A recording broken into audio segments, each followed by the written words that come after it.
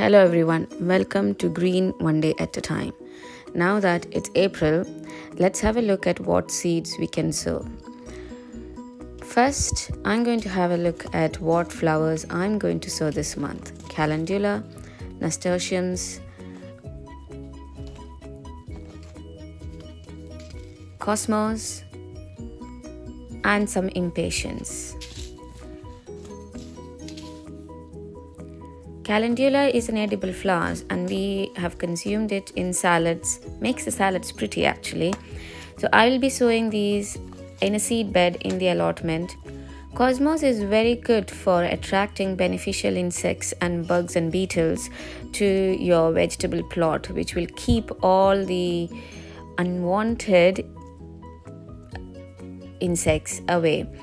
So they would be sown along with nasturtiums and impatiens in pots in a greenhouse or an indoor setting for them to first germinate. Nasturtiums are particularly good in attracting aphids to themselves rather than letting the aphids go into your vegetables. Impatiens I'm sowing for my hanging baskets. Wouldn't go into, it's not for the vegetable plots. So these are all the flowers that I'm going to sow in the month of April. Now let's have a look at what greens we can sow. So spring onions, perpetual spinach, Swiss chard, and baby leaf salad mix. These all can go directly into your vegetable plots. With the case of baby leaf, I will be sowing them in pots so that I can harvest them quickly, whereas perpetual spinach, Swiss chard, and spring onions will be direct sowing. This is a new vegetable or a green leafy vegetable called as sweet leaf or star gooseberry. It's a kind of leafy green vegetable that is eaten back in my home country. I'll be trying it this year to see whether I will be able to grow it here. The same for Malabar spinach. It's a red-stemmed green climbing spinach. It's something which I'm going to try new this year. Let's move to all our brassicas. So you can still sow cauliflower for continuous cropping. You can do kohlrabi. Calabrese or broccoli is best to be harvested before the peak of the summer, because broccoli or calabrese can go into seed quite quickly if the heat is too high. So I prefer them to be sown in early spring to be harvested in early summer. You can also sow kale varieties. So that's a purple kale, that is Cavolo Nero kale or Toscanard kale, which is a really hard leafed ones. But personally, I will be sowing them well in towards the end of May or towards the beginning of June, because I'm not looking to harvest them in the summer. I'll be harvesting kale along with Brussels sprouts and other winter vegetables. Beetroot along with carrots are some of the vegetables you can do direct sowing now. So that was a golden beetroot and this is a mixed beetroot. This is the first time I'm going to try this one. They have got interesting markings on the beetroot. And cylindrica beetroot. This is something which I tried last year and it was a good variety. You can do the beetroots along with carrots as a direct sowing. Plus you can also do turnips. Turnips are similar to beetroot. You can eat the root vegetable as well as the greens. The next vegetable I'm going to sow this time is peas. This is purple morgedu any varieties of peas like peas for pods, mojdoo, sugar snap, any of them can be sown directly at this time.